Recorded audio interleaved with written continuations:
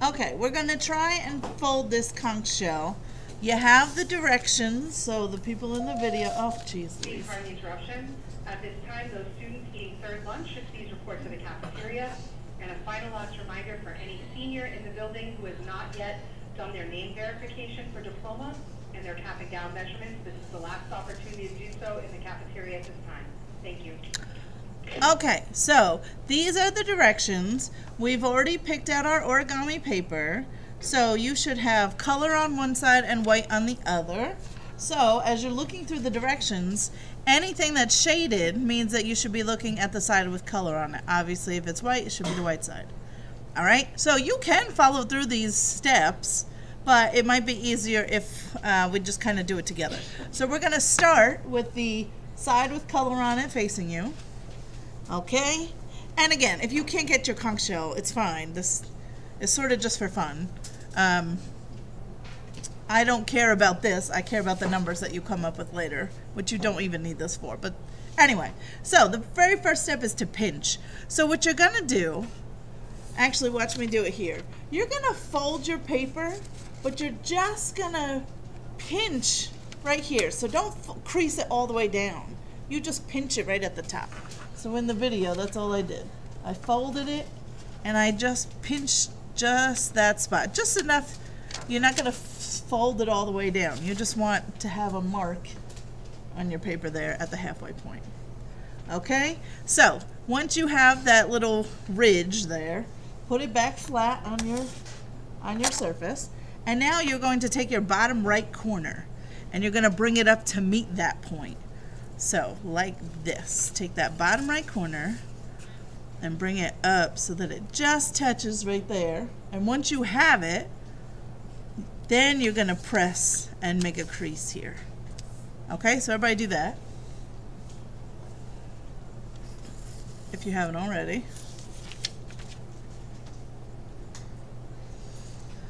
Okay, so now if you look on the directions, there's a little loop-de-loop arrow, which basically just means flip it over. So now you should have the white side and a little tiny triangle of color over on the side here.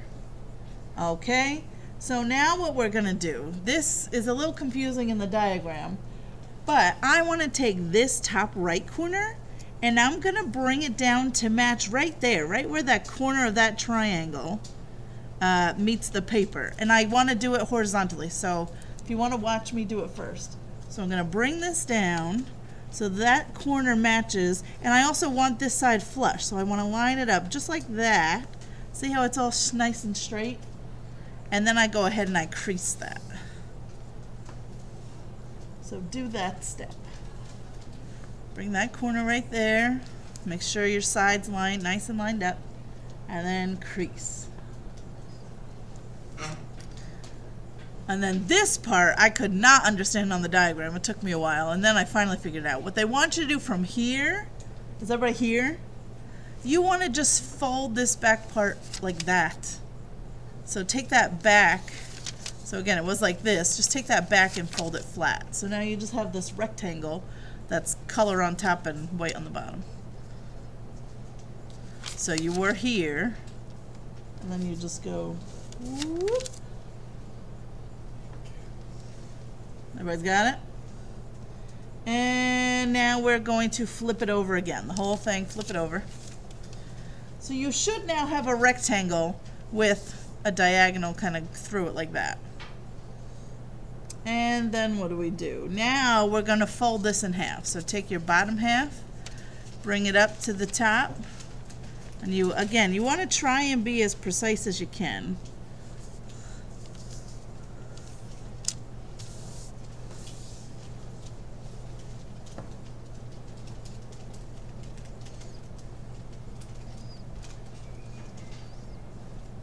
So at this point we should have an all-white rectangle, and you should have a little crease. I know it's hard to see on the video, but right here there should be a crease on your paper. Alright, so now I'm up to number 9. Number 9, I really just want to open the whole thing up. So open it up and have the white side up facing you. And then we're going to fold it on the diagonal. So you want to take this top left corner and you're going to bring it all the way down. So we're just going to fold the whole thing in one big diagonal. Try and do this as accurately as you can.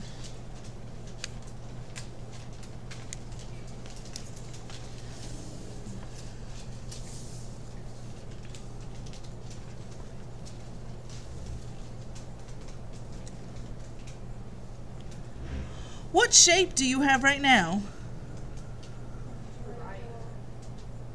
What kind of right triangle? 45. It's a 45, 45, 90 right triangle. Well, how about that? Okay, next step. Where are we? I'm on 10. So right now, if you look at your right triangle, you should see two vertical creases, and then one kind of diagonal crease right there. Okay? And then what we need to do here is we are going to fold it along. So you have two vertical creases. We're going to fold it along this vertical crease. So the longer of the two vertical creases. So this can be a little bit tough to do because only the top layer is actually creased. So you want to fold it and try and keep this bottom. That's how you're going to know that it's all lined up.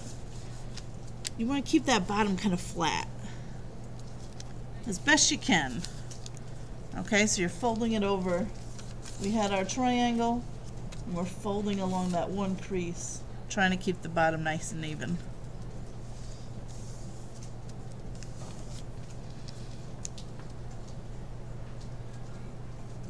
Okay, so we're here. This is we're on 11 now. And now we're going to do the same series of steps over and over again. It's basically taking the bottom corner and bringing it up to this sort of center point here. So take that bottom corner so that it meets right at that point there. And then you flatten that out. You see your shell starting to take shape? Ooh. And then we do it again. We're going to take this corner and bring it right back up to match that point.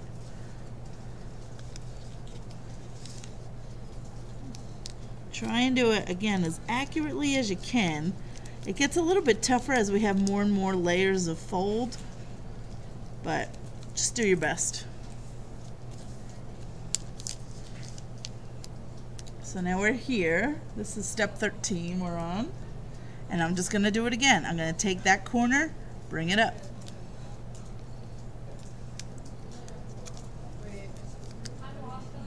Okay, hold on. Are people here? Or no? Okay, so let me go back one. Are people here? Yeah. So take this bottom, see this corner right there that my finger's on? You want that corner to come up and meet this corner. So it's really a horizontal fold. You bring it straight up like that.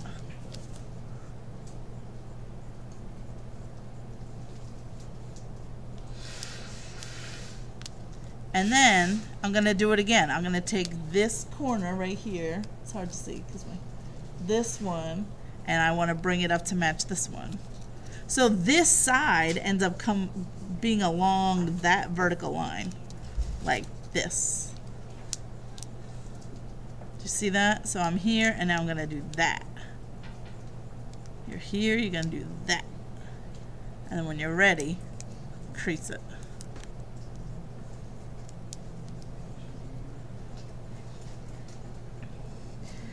And then I do it again. So now you have a corner over here that my pink finger's on.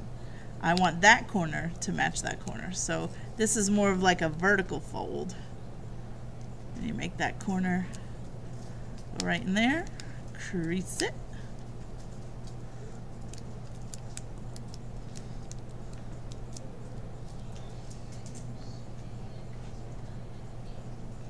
And then I do it again. I'm going to take that little tiny corner. It gets a little hard towards the end because there's not a lot of paper to work with, but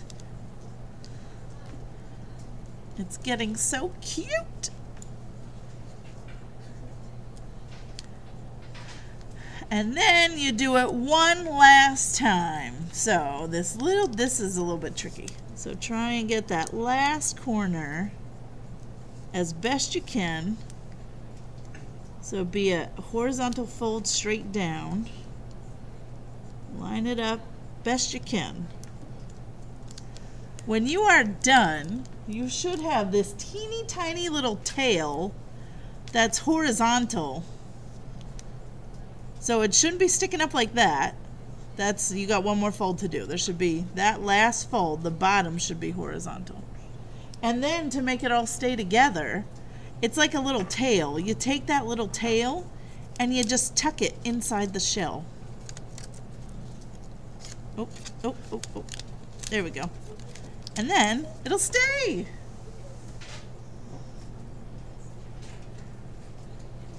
that adorable? Now, if your shell doesn't look so great, that's okay. You can still get all the measurements that you need. So, if you look on the other side of this paper, I have pretty much an exact replica of our shell right here. How about that? Isn't that neat? There it is. Now, I want you to take a look. Look at each one of these triangles on here. What kind of triangle are each one of these? Well, what do you know? It's a whole bunch of 45, 45, 90s. So here's what we're going to do. We're going to find the value of all of these lengths, A, B, C, D, all the way through to I. Okay? So, yeah, it's cute to have this. You don't need it, though. But what you do need is the original size of the square. Okay? So this square is actually 15 centimeters by 15 centimeters. So up at the very top, the very first sentence says, your sheet of origami paper is about blank long. You need to fill in 15 centimeters right in there. And it's actually not about, it's exactly. So I'll help you get started a tiny bit. So our original square was 15 by 15. Now it says in number 1 here, in step number 9, you divided your piece of origami paper into thirds. So how long would each section be then? 5, right? Of course. If it's 15 by 15, that means each of these are 5s. And across the top was 15. All right, so far so good. Now, number 2 says in step 10, you folded your paper into an isosceles right triangle. How long is the hypotenuse?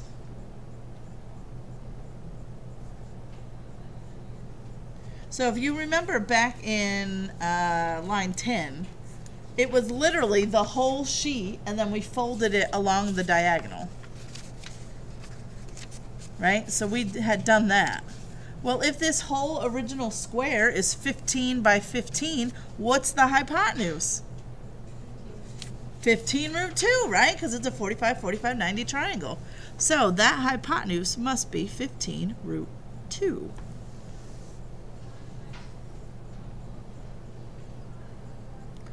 Okay, now, so here's the entire square. This is 15 root 2. This is 15, this is 15. Now, what we eventually did, and this is a scaled down version, do you remember there was a step where we had the 2 vertical folds like that? And we folded it along this one? Right? And so what got left behind was this. So this piece right here is this. Could you tell me how long that is? Bless you. Look back up here. What? If these are all equal thirds, right? How long must this be? Well, 5. It's got to be 5 root 2. Each of these, right? Is everybody with me? Watch what I'm talking about. This is the hypotenuse, which you already told me was the whole thing is 15 root 2.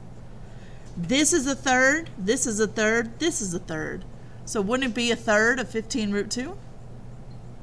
Right? Which is 5 root 2.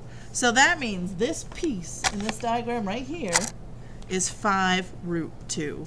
you now have enough to find all of the other pieces. Right? Because aren't these all 45, 45, 90 triangles all the way through? You see?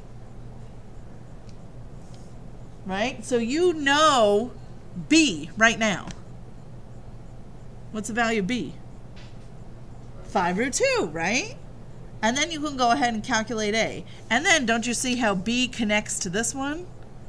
Right? So now that you know what that is, you can go ahead and find C and D and so on. Okay? So, I think that's it for this video. I'm going to stop it here.